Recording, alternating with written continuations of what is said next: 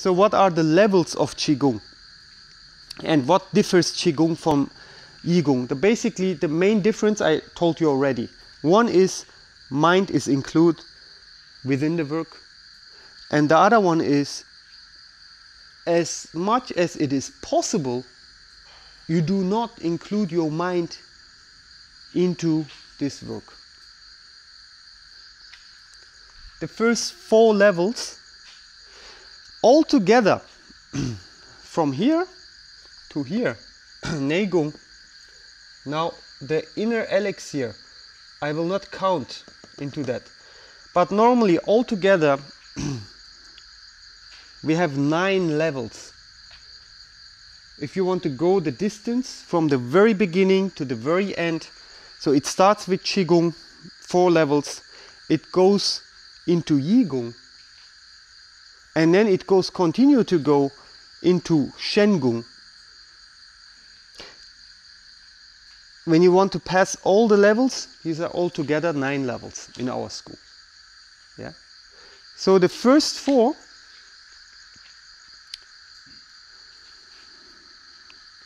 first we start with gathering.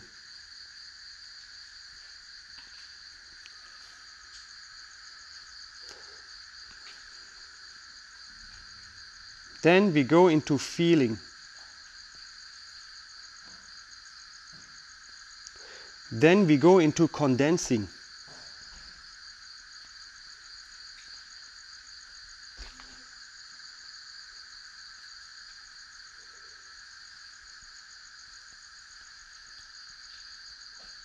The 4th one is flow.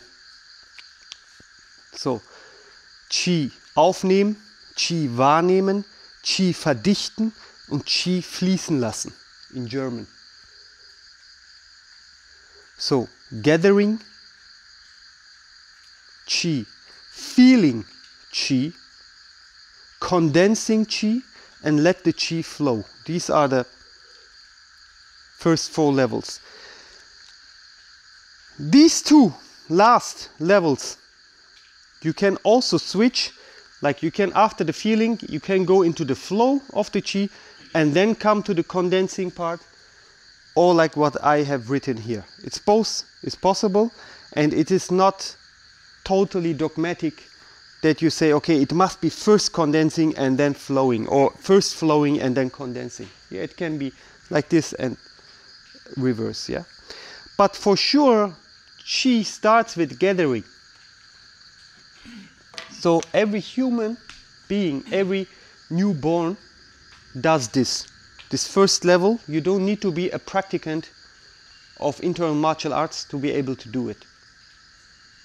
Because every human being breathes, we breathe air, we eat, Qi arises. We drink water, and somehow also we have different kind of feelings from where also Qi can appear. So all the human beings have this first level, gather Qi. Gathering Qi is not connected in some kind of professional conscious work. This can happen unconsciously and happens in every human. So to understand that, you must understand what is Qi. I didn't translate it before. Like I said, like Yi, mind, Shen, spirit, Nei Dan, like inner elixir. But Qi, what is Qi? Qi basically you can translate as a flow between 2 points. Point A, point B, and the flow in between we can call Qi. So the old sign of Qi. Somebody has a Shazam shirt here? No. Okay, doesn't matter. So because the Shazam sign is, when you turn it, is exactly the oldest sign in China for Qi.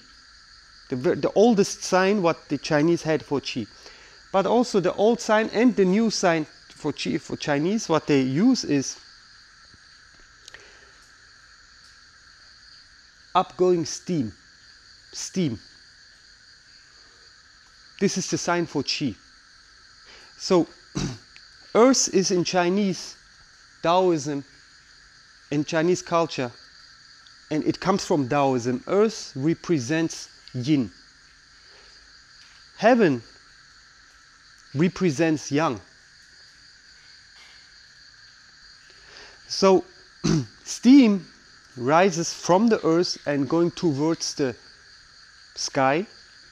So it means from yin to yang, means the flow between 2 points, like yin point, yang point, the flow in between is considered as that what we call qi. And that, for the Taoist, is what life is. So this flow, without this flow, there were no life, because this is movement. Yeah, if there's only yin and yang, without a flow in between, there's no life. So if there's only, let's say, 1 point, there is no life. So that's why Wuji, Taiji, Liang Yi. And then the life spreads. Like Wuji is, yeah, I talk fast now, nothingness. About Wuji we can talk 3 days and 3 nights and it will be not enough, but Wuji, Wuji, Wu means nothing, no, or empty. Ji means pole, like a point of power. So Wuji is the origin state of Tao. Taiji is what comes from Wuji. Supreme pole, supreme power, supreme one. This is what comes from Wuji, from nothingness. The oldest explanations, okay, how everything here is there. So from Taiji, or within Taiji, there is Liang Yi, the 2 appearances, or yin and yang. So yin, earth, yeah, yang, heaven, and the flow in between is life. Yeah. So, but this doesn't mean like after Taiji, like yin yang. So after Taiji was earth and heaven. I don't say that. It's just like yin and yang. This is one example for yin and yang, like earth and heaven. It's only one example for yin and yang. As the oldest classics describe from Taoism, like all what I talk today is all about like what comes from Taoism, is that the human body also have these kind of points, like yin yang points, and the flow in between those points we describe also as qi. Yeah. So there are different variations of like how many points have the human body, yeah, and where's the flow and where's the yin flow, where's the yang flow, and especially you can change yin into yang, yang into yin with your movements. There is what you know, when we talk about Taiji, then we talk about these kind of things, but today just a general thing. So therefore gather qi means you gather qi even consciously or without consciousness, without consciously working on it, you gather qi, because everything which is alive is within qi. Everything created, when we use this word, you can use any word for that. Some people fear this word creation because they fear religion and stuff like this, but I don't fear it. So everything which is created is fulfilled with qi. If there is no qi, there is no creation. If there is no flow, there is no movement, means there is no creation. So if, we must also think reverse, like if there is something, there is movement. There must be movement. Yeah? So this is how, like, we gather qi, because everything, like when we breathe, also when, you know, when the, in Qigong, it's also said like Xi Qi, Hu Qi. Yeah, you breathe in means already, you breathe already qi. You breathe out qi, like this. This is what they always refer to. But of course, this is the very general explanation how every person and everything which is alive, everything alive, is fulfilled with qi. Because in everywhere where you can see movement, everywhere you can see movement, in this stone you can see movement. You just need to zoom far enough into it to see it. And because some people say, okay, humans are alive, animals are alive, plants are alive, but this sandbag here or stones are not alive. Of course, I don't believe in that. Everything in motion is alive. Everything what moves, there is something with life, let this thing move. And when you take this stone and zoom far enough into it, you can see the atoms move, you can see the neutrons move. You know, you can see everything inside moving. And even though you go further into it, you see much more movement. You can go into the like strings and further, and then into the light, let's say, what they would say, energetical levels. Yeah.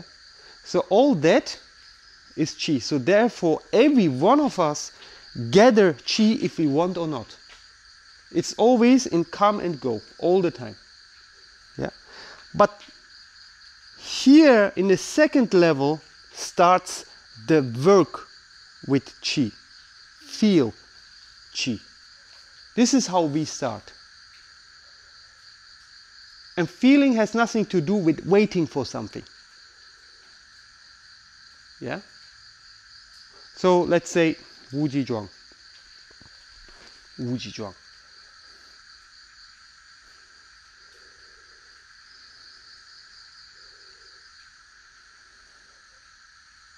Pillar of polelessness. Yeah. So in Taoism we say everything starts from Wu Ji. So one of the very first pillars we practice is also Wu Ji Zhuang. Yeah. After Bao Yuan Shou Yi, our first pillar is Wu Ji Zhuang, standing pillar. So doing this standing meditation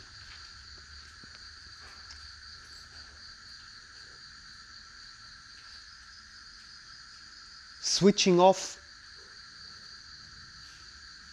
and releasing, letting go the thoughts, and when they come, not fighting them, when they go, not following them, brings us this state, and this action can bring us into a state of feeling what's happening inside us. And there we go with the feeling. It is not what time this feeling comes, what time, and mind is all the time working on the hands or whatever. It's not that. Feeling comes from not thinking. It's not from thinking. You can think as much as you like. It's not, has nothing to do with feeling. Feeling comes when you stop thinking.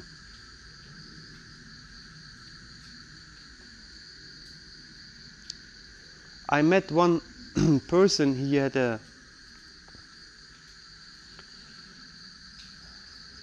became a disciple, and it was Hinduism, and he became this one name, like the English translation of his name was not thinking heaven. Not thinking heaven. This was the it was very, very cool to hear and very interesting for me, that name. So all what we have with thinking, all what have to do with thinking also somehow captures us into this world of thoughts, and the moment when we can let go, maybe this is one kind of heaven, one kind of, you know, out of this world. Because if we are truly honest to ourselves, what is this world here? Yeah, we say it's materia and stuff. Yeah, of course, it's materia. It's like I'm standing on something, right? My body you can touch and everything. But if we really honest to ourselves, everything what I'm talking right now, it's about my thoughts. Everything, like, you know, like when we go into the voices here, into the nature, when we listen. So it's not the nature. It's in my head what I work out of that, and these are thoughts again. So what I'm talking to you, yes, I'm a human being, I'm out of materia, but all what my words, everything what come to you is up to your mind and up to your work inside your mind with your thoughts. So therefore, again, these are thoughts. Everything what happens in this world, in the whole universe, it's about thoughts.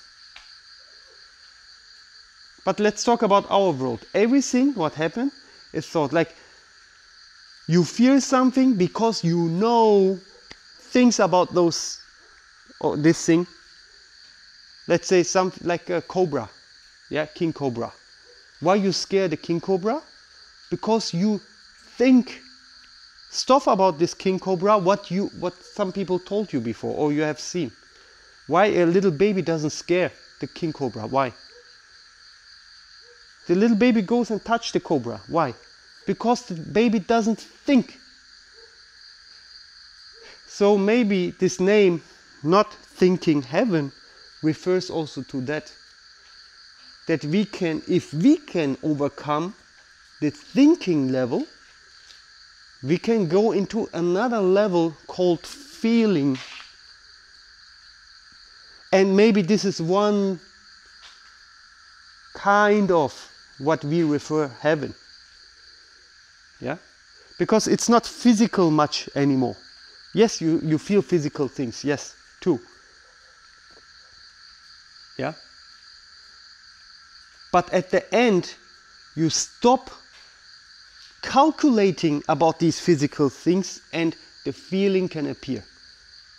And same like that, the second level of Qigong is basically here at this level starts the Gong of the Qi, like the work of the Qi.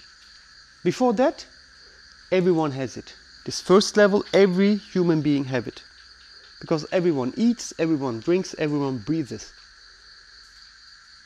Therefore, if we talk about Gong, like Qigong, and you all came to the school to do some kind of work, so all of you can consider yourself working on that level at least. Second level. And again, short, but again, because it's very important, you are not at this level if you stand there and say, okay, Ismet told me my hand's gonna become warm. Or I read about that the crippling will come and then you are waiting for it. That is not feeling. Feeling is not thinking and being. Okay? So this is the second level. So the third level,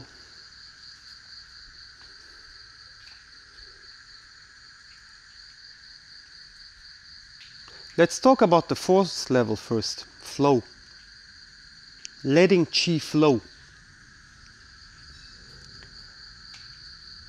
letting it flow. Not making it flow, letting it flow. This is possible if the feeling is appeared already. Yeah? So if you don't have any feeling of qi, then letting it flow will be difficult. Like in the first level, like gathering, everybody has it. Also in everybody's human, the qi anyway flows. It flows. Letting it flow has nothing actively. It is nothing what you do that it happens. It happens anyway. As I said, if there is no flow, there is no qi, there is no life. So in our case, there is, because we see, okay, we are alive, means there is flow, there is movement within us, so there is life. Letting it flow means nothing else than have the feeling and letting it happen. Everything what happens, letting it happen.